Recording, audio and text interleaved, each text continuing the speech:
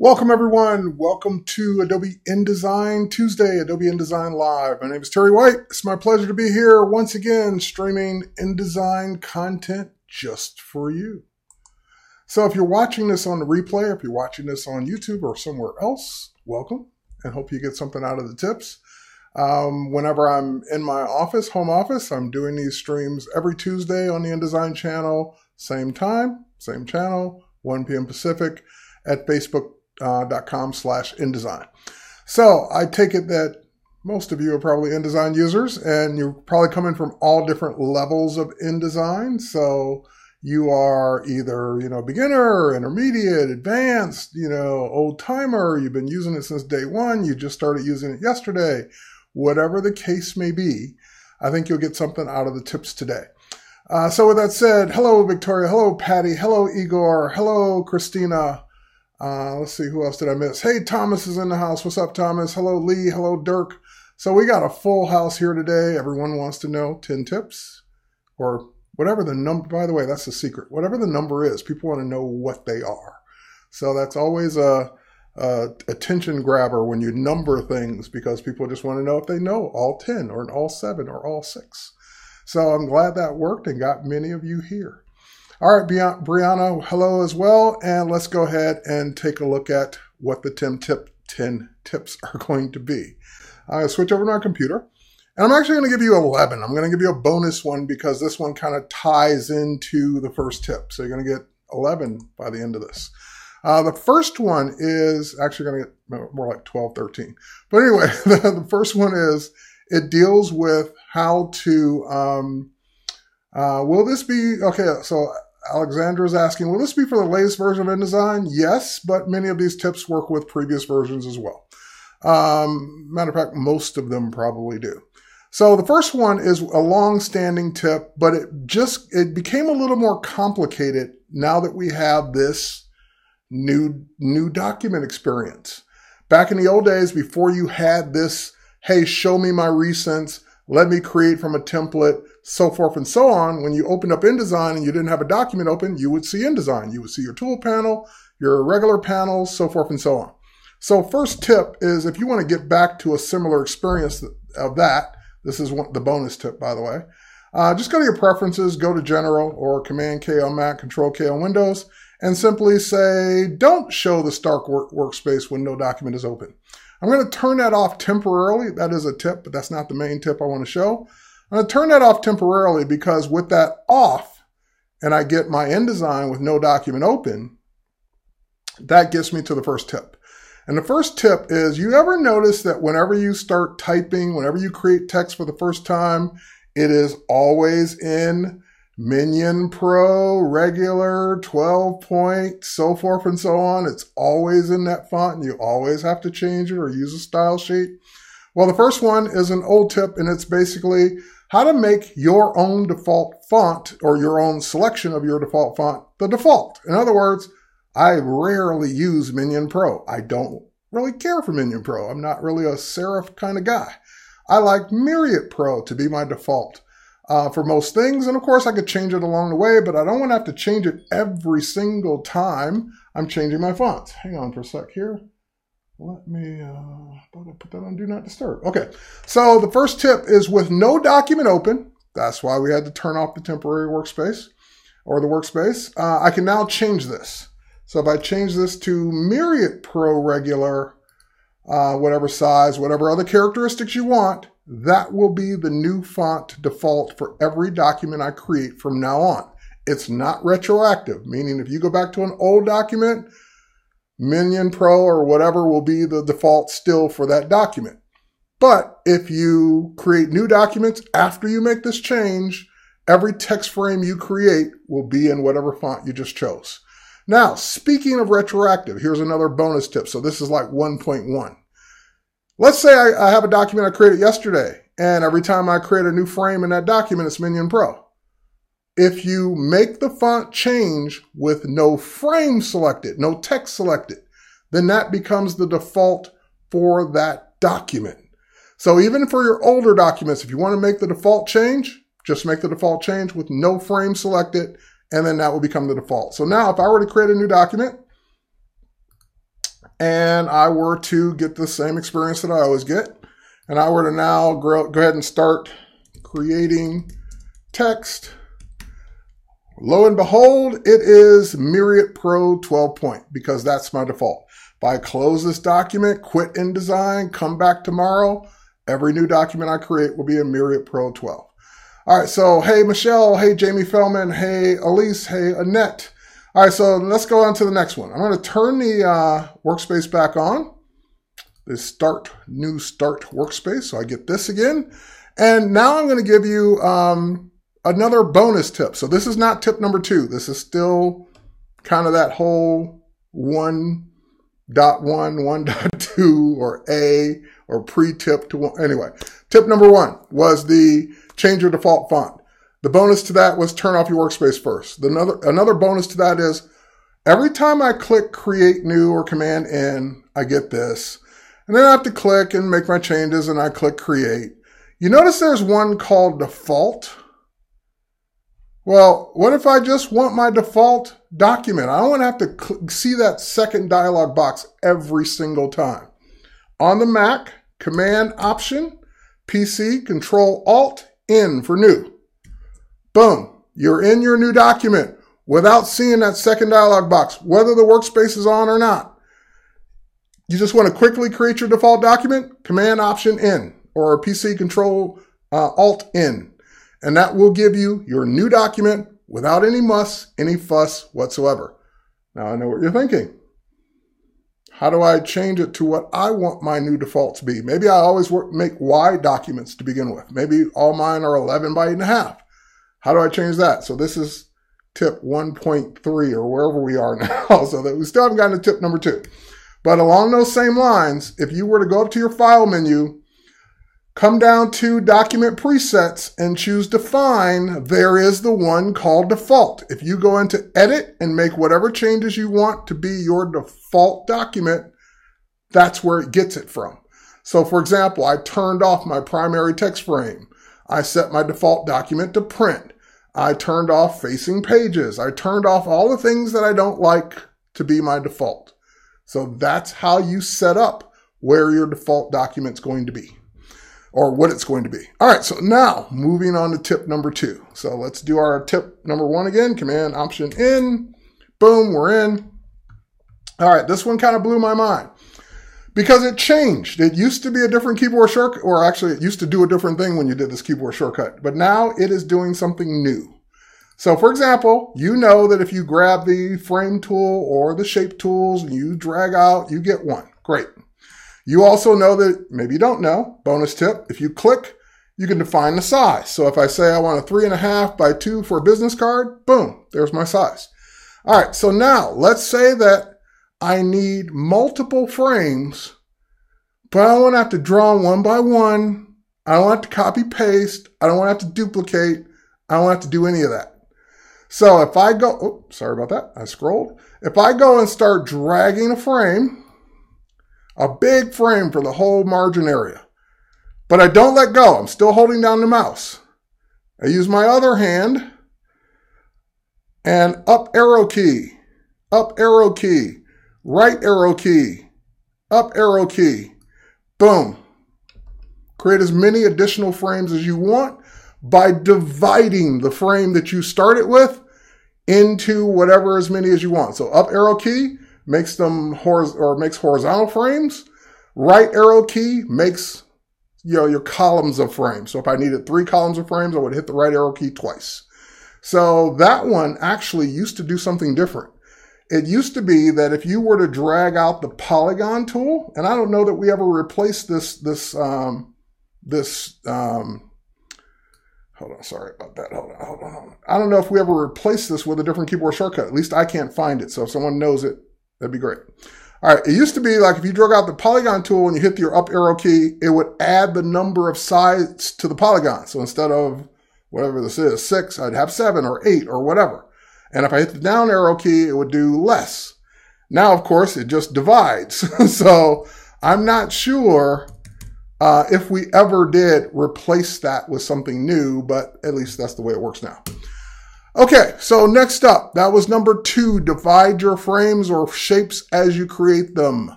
The next one, I need to open up Illustrator for this one. Sorry, I forgot to have Illustrator already open. I'll look at your comments while we're out there. So nice one, super. Has this started? Nope, Alice, it has not started. We're still in the pre-phase of this. No, I'm kidding. Yes, we started. Awesome, cool. Okay, so now let's go ahead and create a new document here.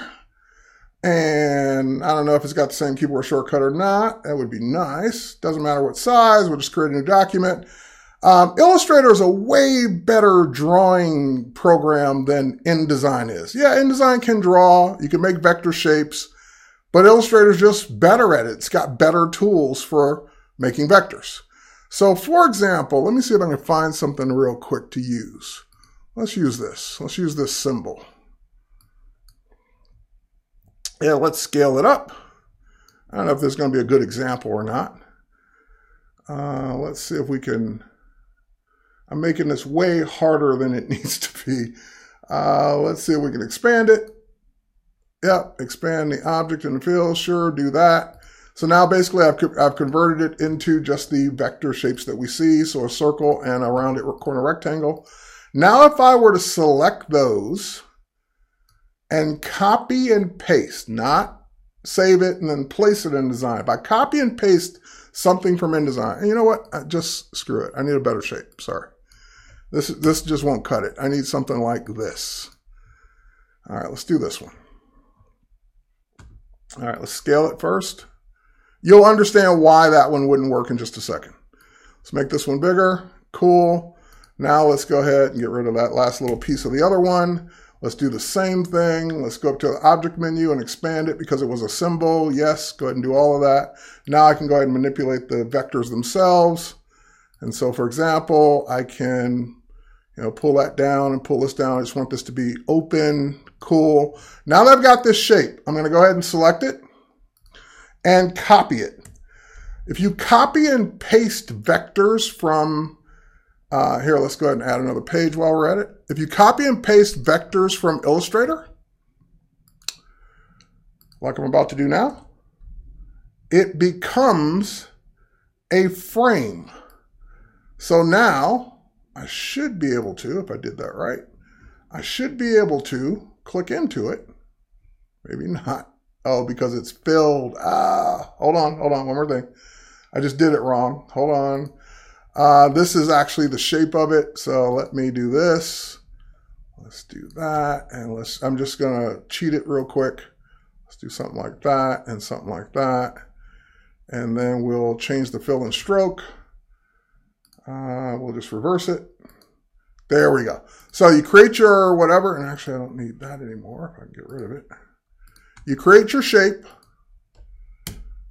The shape that would be easier to draw in Illustrator or better to draw in Illustrator or faster for you to draw in Illustrator.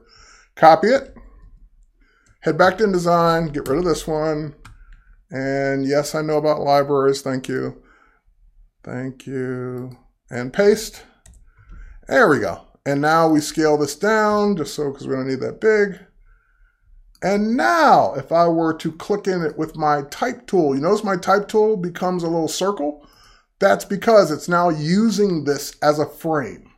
So if I say type, fill with placeholder text, boom, it fills that frame with text. So if you need a special shape frame that's hard for you to draw or hard for you to get done inside of InDesign, head over to Illustrator and either create it or trace it or use vector clip art or a stock, however you want to get your shape. Copy it. Once you get your shape, paste it back in InDesign. It comes in InDesign as a frame. So it's like InDesign has no tie to the original. It doesn't know anything about the original anymore. This is now just a new object inside of InDesign. And it's still vector. So if you needed to go in and say, I need the roof to be taller, then you could make the roof taller. You could still manipulate it after the fact. Okay, tip number 4. And this one will be kind of cool because what I'll do is I'll use tip number 2 to work with it. So let's make a new page. And let's go back to the polygon frame tool, and I'm going to draw out a big giant polygon, but I'm going to use the same tip that I used before. I'm going to hit the up arrow key a couple of times, the right arrow key a few times, something like that. And this could be any shape. I'm just using the polygons because I've got them. Now, of course, those are now individual frames. Okay, so I could delete one, delete that one, maybe that one. These are individual frames. But if I select them again, all is one, and this is tip number 4, I can go up to the object menu in InDesign, and I can go down to, if I remember where it is, I can go down to, nope, pathway, nope, I don't want to do any of that. There it is. Under paths, I can say make compound path. What that will now do is treat this as one giant frame of all those shapes. So if I can go to my file menu now and choose place, or I could even grab something from stock that I've got here in my library, file place, or use one of your images from your library. Let's say I just want to use something that'll stand out like these kids.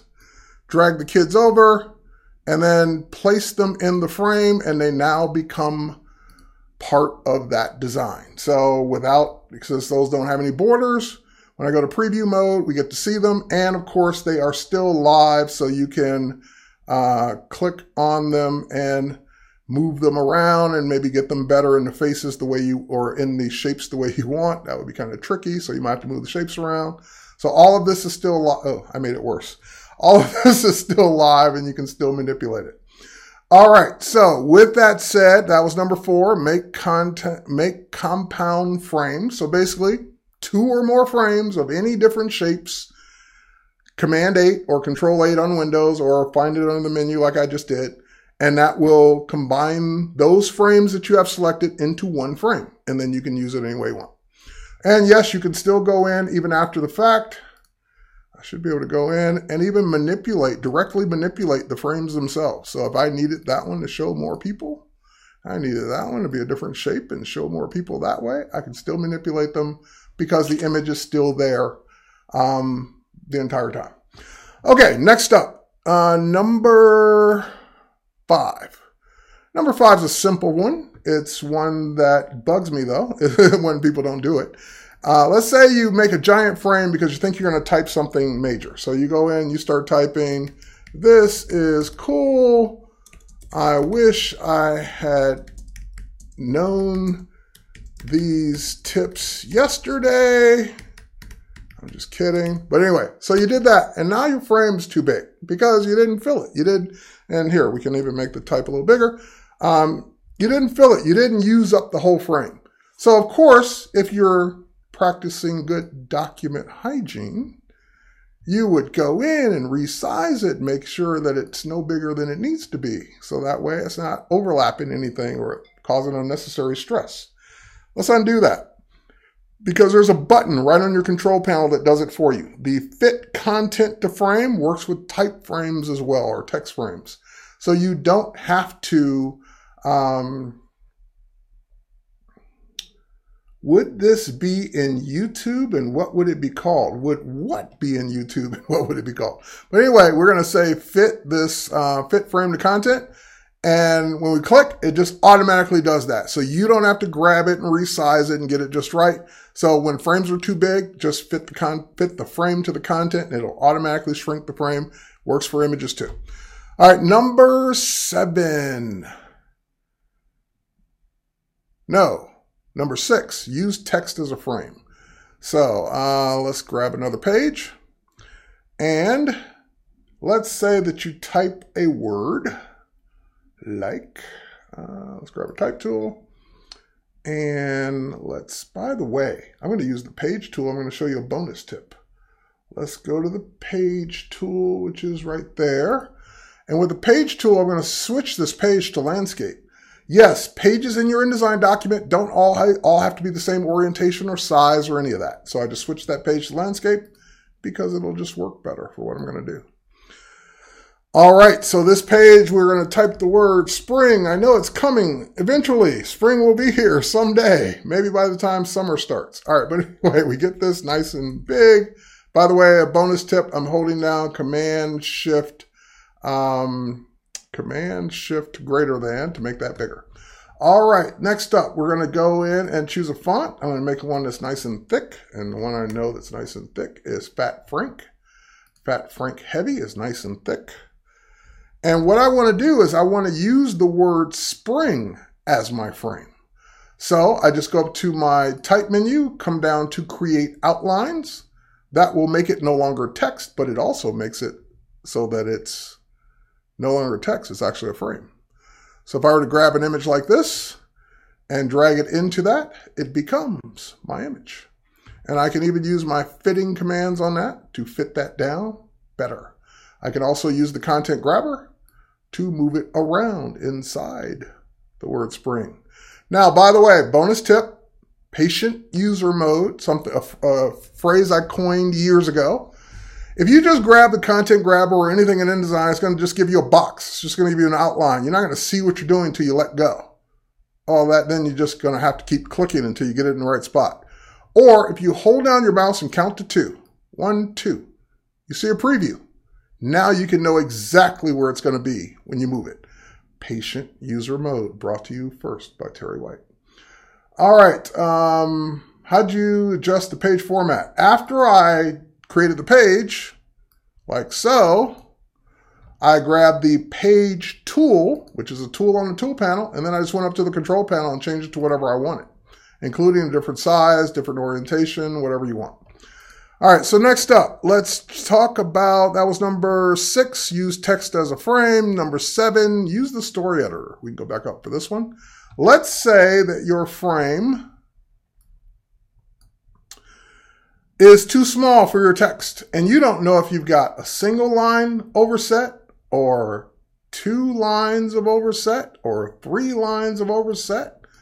You don't know how many lines you've got, because what people tend to do is they tend to make the frame bigger, and oh, nope, still not enough. And they keep making the frame bigger, and and maybe that works, but this means that it worked that time, but maybe it won't work next time, and so forth and so on. So the story editor is a little mini text editor built into InDesign.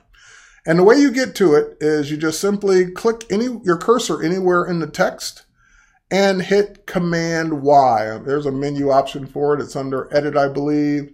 It is called Edit in Story Editor. So Command Y on Mac, Control or PC Control Y, and that will edit the text in the story editor. And it gives you this nice red line letting you know this is what's overset. This is how much more stuff is not showing. So you could either make the text smaller, make the frame bigger, edit the text down, whatever it takes so you see all your text. So if you are the author and you say, hey, I don't need this middle paragraph, it's redundant, then you can reduce the middle paragraph and you have now almost solved the problem. I thought I was done. All right, let's do one more. And maybe you say, hey, I don't need these lines either because you're the author. But if not, you'd have to do something else. If you're not the author and you can't change what it says, then you make the text smaller or the frame bigger or continue the text to another frame. All right, here's another one. Let me select this word so I can copy it. There we go. And while we're here, we're just going to go ahead and, I can use this frame for it. Okay, so I wish I had known about these tips yesterday. Sometimes this can be paste inappropriate, and we don't want that. Okay, so let me go ahead and make the frame bigger so I can see the rest, which, by the way, that same tip I showed you earlier also does it for the frame in the opposite direction. If you need to make the frame show what's there, you can fit frame content and it will make the frame big enough to show you all of the text that's missing. Okay, next up, people are asking for an encore on spring. Okay, we'll do it at the end. So the problem here is the word inappropriate, which I pasted in because I always spell it wrong, or I always miss too many P's or too many N's or whatever. But anyway, I pasted it in, and notice that it hyphenated. Well, I could turn off hyphenation for the paragraph, and that means nothing will be hyphenated. Or I could say, you know what? I just never want the word inappropriate hyphenated. I never want the name of my company hyphenated. I never want certain things hyphenated. So what we can do is, I'll put my cursor there so we'll see it happen. I'm going to go up to the edit menu, come down to the spelling and user dictionary. This is your dictionary. This is the words that you want to add. So I got the word inappropriate highlighted, or at least it's there, it knows it. And if I put a tilde character, the tilde is the one above the tab key. So shift tilde. If you add a word with a tilde in front of it, it not only adds that word to the dictionary, which is already in dictionary, but I don't need to add it again, but it adds it so that it will never be hyphenated. So when I add that word, look, it already did it. It says, oh, inappropriate can't be hyphenated. That's a rule now because I added it to the dictionary with the tilde. So if you want to ever have a word, branding, company, whatever, never be hyphenated, add it to your user dictionary with the tilde key in front of it. That's what the tilde looks like above the tab key. And that way it will never get hyphenated ever again. Okay, so next up, number 9. So we're going to go back to, where are those extra frames? We're going to go here. Ooh, there's not enough space in between them, so I'm going to fake it. I start pulling these up a bit. I need some more space in between them. That's why I'm doing this. You know what? It's just easier to do it this way. Let's just get rid of these. Get rid of these. There we go. And we'll just duplicate these down. Oh, before we even do that, let me get rid of this one. So here's a bonus tip. I want these all to have the same setting. So I'm going to go to fitting, frame fitting options, and set my frame fitting option to fill content proportionally. Fit content to the frame. Fit content proportionally. Fill the frame proportionally. I'm sorry, that's the one I want. I had a brain freeze there for a second. Okay, so now I'm going to duplicate that across, holding down my Option key and dragging it. Then I'm going to select both of them, hold down my Option or Alt key and drag it down. I need some more space in between them. And boom, we'll just do that. That's enough. Okay, so now that I've got multiple frames, 2 or more, the next thing, dang, I learned something new. Tilde. Yeah, you learned something new. How about that? Cool. Why is it dang? That should be like, hooray. Dang is usually when you don't want to learn something. Okay, so next thing I'm going to do is I'm going to grab, and I'm doing this from memory. It's been a while since I've done this, so bear with me if I screw it up. I'm going to grab the text frame, create a text frame for that, and I want to do a couple of things in that text frame. I want to go up to my type menu. I think it's under type. Type. Maybe not. Let's see. Should be under type or edit. It's under one of these. And you can't help me because you don't know what I want to do. I want to go under type. And now I know why Photoshop has a search for Photoshop. Okay, so you're looking for something you don't remember where it is. I want, is it under edit? No. It should be under,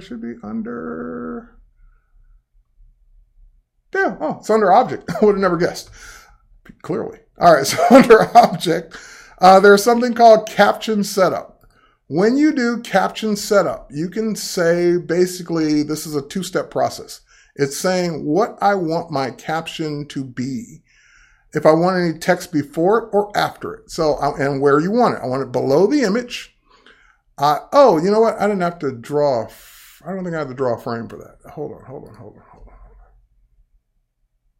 I don't think I need this frame. Like I said, I'm doing this from memory.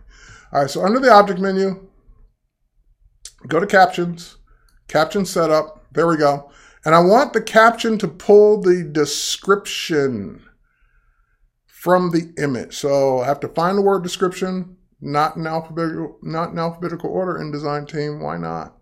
All right, give me the word description. Use whatever paragraph style you want, put it below the image, offset it by that much, click OK, and nothing's going to happen because you just set up what you want your captions to be. Now I can select all these frames and I can say under the same object menu, under captions, generate live caption. And it says nothing's there because there's no images in those frames. If I were to go find some images, let's go get my demo files here, and let's go to my photos, and let's go to my landscape photos, and I were to grab a few of these, like these 6, and I were to drag them into InDesign, and then I were to say bam, bam, bam, bam, bam, and bam, I got captions. It automatically pulled the description from the metadata of the images. Automatically. So notice the first one says a beautiful sunrise in Spain, because that's what it is. If I were to go back out and find a different image, like this one from Hayman Island, and drag it in, and then hold down my Option key or Alt key to replace that one, now it's a view from our room in Hayman Island.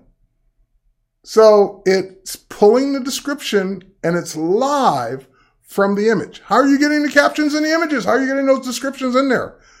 I use Lightroom, but you can use Bridge or any other tool that makes metadata. So for example, if we were to drag this folder onto Bridge, wherever Bridge is, I don't use it, but there it is.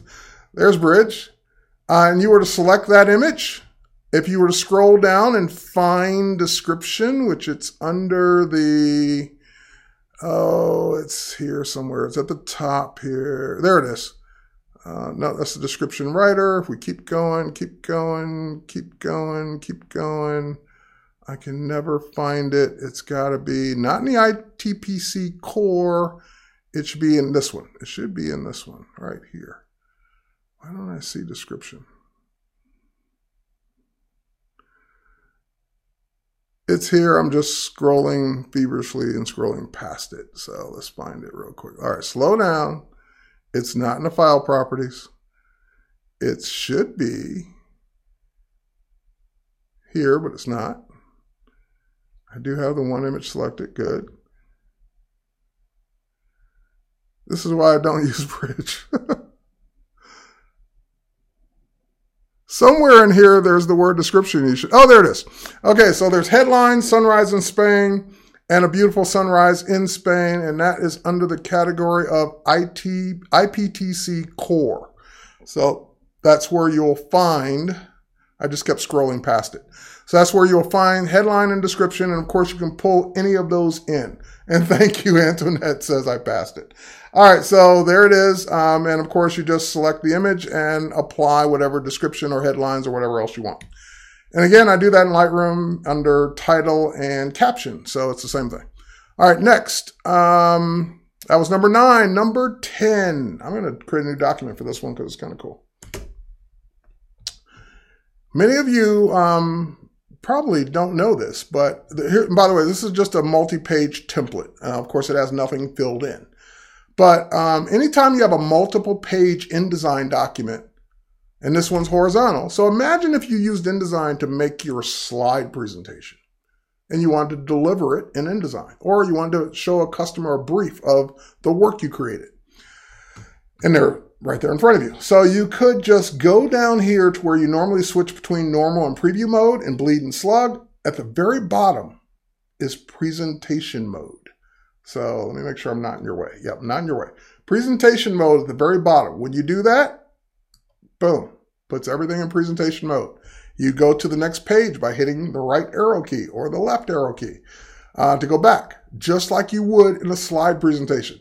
No, you don't get animations and cross dissolves or any of the stuff you would get from Keynote or PowerPoint, but you do get the issue, or you do get the ability to, I'm reading someone's comment, you do get the ability to have a quick presentation of your InDesign document by going to presentation mode. How do you get out of presentation mode? You don't. You just have to shut down. No, I'm just kidding. You get out of presentation mode by hitting the escape key. That will take you right back to where you were. So, hope you got something out of this. And so we'll do the spring encore for the people that needed that. So here's what I did. So I'll go a little slower this time, and then we'll be done. So let's do another one. Let's grab our type tool. Basically, all I did was create my frame. I typed my word into it. So this time we'll do summer. I chose a nice, thick, heavy font so that the image will show through nicely. So I chose Fat Frank Heavy, which is a Typekit font. You guys can all have that. And I made my word bigger by Command-Shift greater than. And once I did that, now of course that's just type. So at this point, proofread it, make sure it's the right font size or just the right font and right text. Because once you do this next step, you can't edit the text anymore. So what I did was I went up to my object menu, my type menu, and I said create outlines, Command-Shift-O. That converts the word summer into a graphic. So now if I were to grab an image, place, drag and drop, anything you want. If I were to grab an image of, let's say, the girl with the long hair, or lady with the long hair, and I were to click and place, it places that into the word summer. Now, this is all vector. So if I were to go in and say, hey, I want to reshape my letter M, I can reshape the heck out of my letter M now because it's vector. I can redesign this to do whatever I want to do. So it's just as if you had drawn the word summer in Illustrator and copy and pasted it, and it became a frame. So I hope that was slow enough. If not, you can watch the replay and go and pause it and go step by step. So with that said, I hope you got something out of my 10 tips. Quick recap: change your default font, divide frames as you create them, create frames in Illustrator, copy and paste them in. Number 4, make compound frames, making multiple frames into one frame. Number 6, use text as a frame, which is what we just did. Number 7, using the story editor to edit text that you can't see. Number 8, never hyphenate this word, whatever the word is. Generate image captions automatically based on the description in the image. That's a killer tip. You got to admit that. Number 10, presentation mode to present your work. So with that said, everyone, thanks for hanging out. Thanks for hanging out a little bit extra for the encore. And I appreciate all of you watching this and giving it a thumbs up on Facebook and sharing it and all of those cool things. All right, all the way from Frankfurt, you're welcome. And cheers, everybody. We'll catch you on the next one. Bye.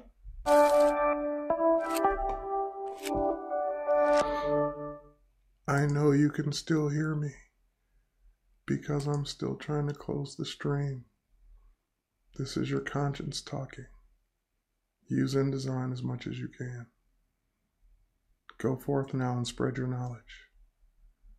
All right, I'm going to get there in a second. Refreshing. Let's end the stream now. Anytime it's ready. I know, because I'm still talking. All right. People are saying, I can still hear you. Hang on. Here we go. End live video. Finally, I have the button. Yay. Bye, everybody.